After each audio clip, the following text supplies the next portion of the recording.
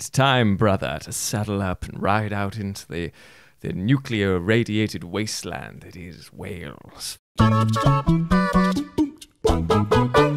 Hello all of you little demons, Jules here for WhatCulture.com, back again with another episode of the awesomely named and awfully hosted Choose Your Own Adventure, where I, the crown Jules of WhatCulture.com, take a list chosen by you, yes, you the person in the Hawaiian shirt covered in hot dogs and French fries. How could a snack get even tastier? My God, you're looking good. Yes, you get to dish out a list for me to then eat and excrete out into video form. Did a bit of the robot there for you there. And this week we have Bryson Guenet, or Gunet, I don't know how to pronounce your second name, but thank you for suggesting your idea of 10 video game achievements that people just didn't get. And I had to tweak it slightly, I'm afraid, my friend, because unfortunately your original wording was that nobody had, and how would I find a list of achievements that nobody had without alerting people to the fact that those achievements existed, and then they would go and get those achievements, thereby nullifying the list? I couldn't do it. I failed you already. So I changed it to 10 incredibly easy video game achievements that players didn't get. Because there's nothing worse than that. We can all look at achievement lists and just say we're never going to get that. I mean, Gears of War Seriously 3.0 can f***ing get in the bin, for example. But there are some achievements that are so easy that you think to yourself, why? Why have you not got that achievement? So here's 10 of them. Let's get on with the list, shall we? Oh, actually, before we do, you know the drill by now. Say hello to me here in the live chat. Put your suggestions for next week's episode down in the comment section below. And a little side note, love you, bud. Hope you're doing all right. Anyway, let's get on.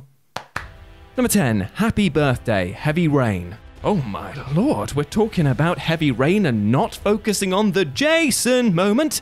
Gasp. Jason! Yes, instead, we're actually playing this admittedly pretty groundbreaking title for the fact that there is an achievement that is so easy it's surprising that people haven't got it. Now, in short, this is basically a film of a game, because you basically have a minor role that just allows you to dictate the paths you explore and the overall ending that you will receive. And as you go through each chapter, you'll be rewarded with a trophy that marks your progress. And yet, only 40% of PS3 players have actually made it through the first chapter, which, lest we not forget, is only about 15 minutes long. Now, I know that the game hasn't aged all that well in the graphics department, and your kids definitely look like you're basically father to 50-year-olds. They got a severe case of the Benjamin Buttons about them, if you know what I'm saying. And I was also a bit disappointed that when you're playing with your kids in the garden and he's doing the whole sort of like flying on your dad's shoulders thing, that you didn't actually take off. I mean, it is a video game after all, give us fucking something. But still, 15 minutes of your life to complete this first chapter.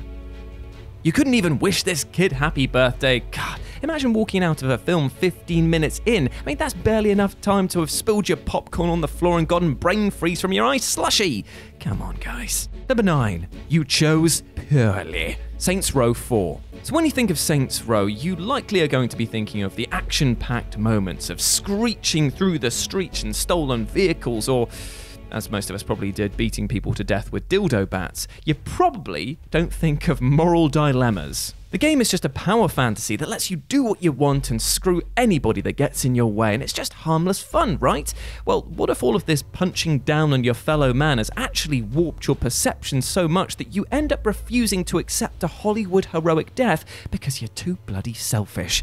Well, that certainly appears to be the case in Saints Row 4, as so few people have unlocked an achievement given for simply choosing to sacrifice yourself near the end of the game. Here you're offered 2 portals. The red portal will kill you, but will save the human race, and the blue portal will save Matt, but cause more suffering. And you know what? It is shocking to see that so many people chose the blue portal first. Now, there are a few issues with this. Number 1, I mean, come on, just be a hero for God's sake. Do something for the betterment of humankind. 2, I mean, even if you did kill yourself, people love to see death animation, so why wouldn't you want to check it out? And 3, Matt sucks and I fucking hate him. And adding spice to the crack, going through the red door would actually just reset the scene and net you the trophy, so it was literally a case of players passing up on a free achievement. Number 8, Lord of Iron Wrath, Game of Thrones. So Telltale games, while being rich, narrative-driven and character-focused stories, do unfortunately suffer from dwindling player bases. It's kind of to be expected, seeing as a lot of their IPs are based on TV shows which actually suffer the same fate. However, it's especially weird when you look at the case of Telltale's Game of Thrones series, which by all means should have been the most well-played due to the incredible popularity of its TV equivalent, but instead we're left with a really weird situation in which only 48% of people actually finish the game. So okay, you think maybe it's just because there were too many chapters in the title, right? Well, the Walking Dead Telltale game had a 72% completion rate, and that was only one episode shorter. And what is even more mad is the fact that only 85% of the player base completed the first episode, meaning that the rest of the 15% were probably made up of Sean Bean clones who died before the season even got started. Is that even spoilers by this point? Spoilers. Dumbledore dies. Number 7. Always read the instructions. Lego Movie, the video game. Now, it's an unfortunate fact of life that we humans, for some reason, just don't like following instructions. I mean, you can have them there printed out on nice paper and you just go, read it, you read it. And we just say no. I mean, in a strange fit of beta male ego, I once threw away the instructions midway through building an IKEA wardrobe. Clothes are still on the floor. Why did it have wheels? Since that point, I have gone on to rekindle my love for Lego with the help of Phil Chambers from the Wrestling Channel. Seriously, he has got tons of the stuff, and of course Warhammer, which is basically Lego for adults who secretly want to kill everyone. And through this, you learn to respect the value of having good instructions and following them to the letter, which is one of the many reasons that I also love the Lego video games. However, it took me by surprise when the trophy always read the instructions has only been unlocked by about 50% of the player base. And remember, these weren't optional. These were the instructional builds that cap out around about chapter 11, so it means that you would have just gone through the game and you would have done this automatically, and all you had to do was walk up to the piles of bricks that were just going blop, blop, blop, blop, blop, blop, blop, and press a button. I cannot think of an easier achievement to net, but yeah, only 50% of the player base got this. It's kind of sad, really. Everything is an awesome. Number 6, Off the Boat, GTA 4. God. I genuinely am baffled by this next one, because GTA 4 as a game, I mean, there's only one word to describe it, and that word is nice. However, it turns out that only 75% of GTA 4 players completed the first mission. Not nice. What? The mission is literally 5 minutes long, and this game is a masterpiece. How the hell did they not complete the first mission? This is like getting ready to have sex and saying, I'm done, when you get down to just your pants and socks, which is also known as the British nude. I know Roman is an annoying little tumour, but at the same time, to not see it through the first mission of one of the most acclaimed GTA games? Well, it's beyond me. Number 5, Fishing Master. If you've ever wanted to feel special while netting a video game achievement, maybe it's time for you to pick up a copy of Fishing Master. Yeah, I know it doesn't sound that great, but bear with me for a second here, because I know that while spending time doing imaginary fishing might not be for everyone, you can net this achievement by doing something pretty crazy. And by pretty crazy, I mean downing 12 bottles of soda. Party on, dude. Party on, dude. Yes, that's right. The best part about this achievement is the fact that it's got nothing to do with fishing itself, and so few people actually have this. And this is because the or hick achievement is attained by you downing 20 bottles of soda.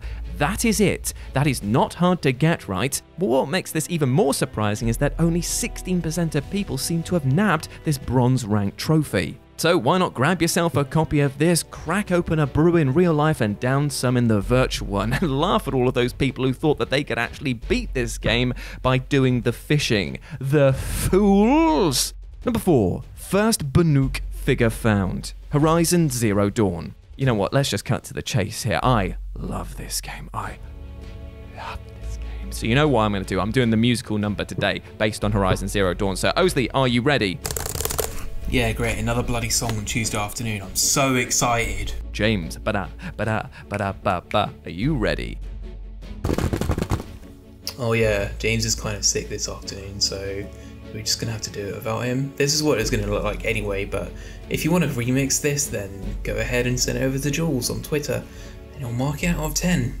Yes, it was actually quite pertinent me doing that, because we are going to do jazz today, James. Yes, jazz, obviously. Jazz. Yes, we're going to do some jazz today. It's going to be great. And a 1, and a 2, and a 1, 2, 3. I probably should have actually remembered my lyrics before I started doing that. And a 1, and a 2, and a 1, 2, 3, 4. I love this game, so I wrote it a song. I keep it up all night long, just butter my balls, butter my balls. I'm just buttering my balls, buttering my balls. And Aloy saying, hey boy, what you doing there? I'm just buttering my balls. I'm just buttering my balls, buttering my balls. Buttering my balls, buttering my balls. Ooh.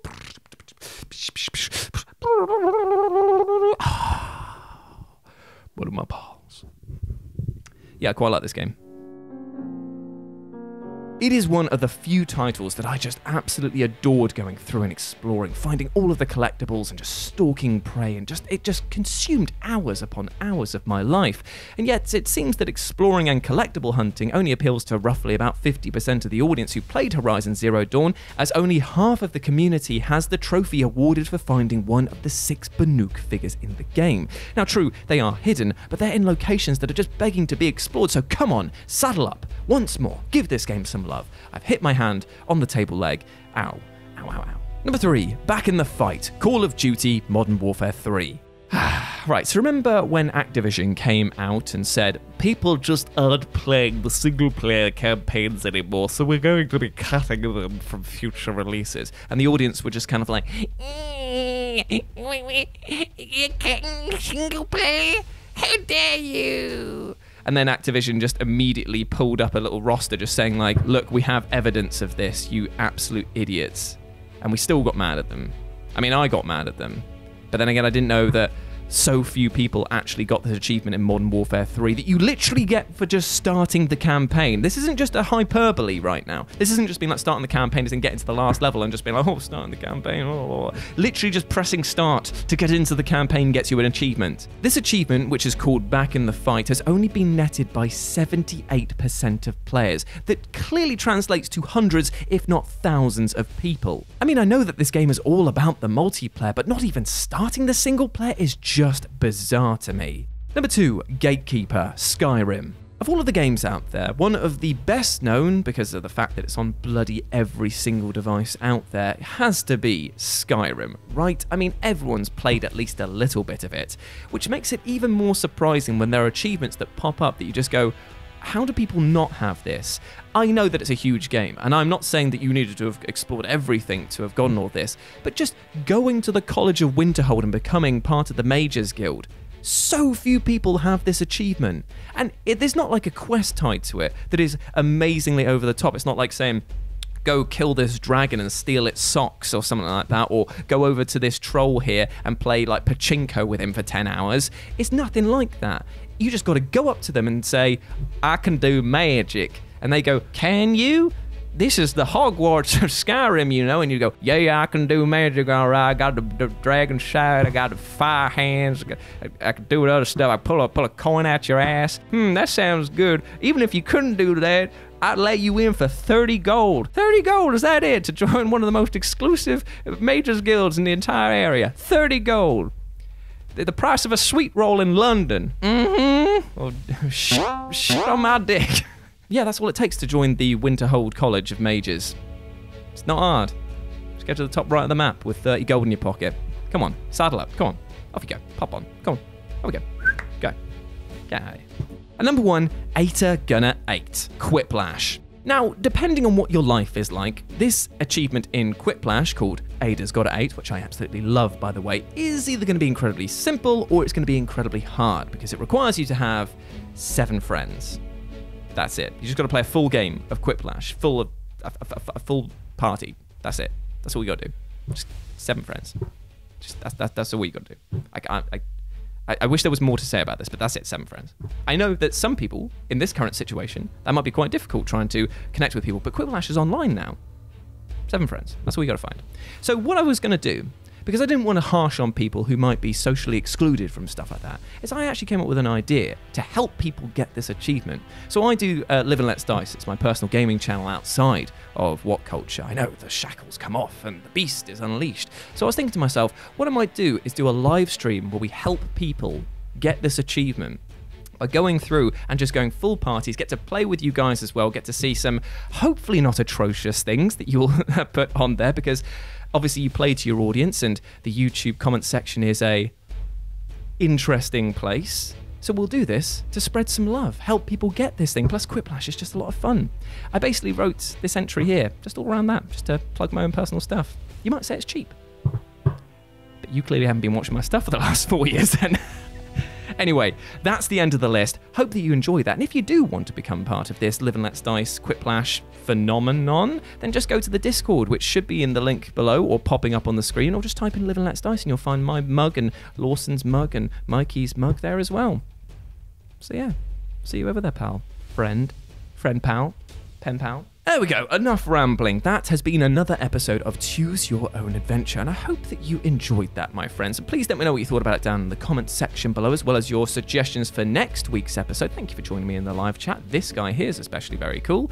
But before I go, I just want to say one thing. We detailed today about video game achievements that were easy, that you kind of missed.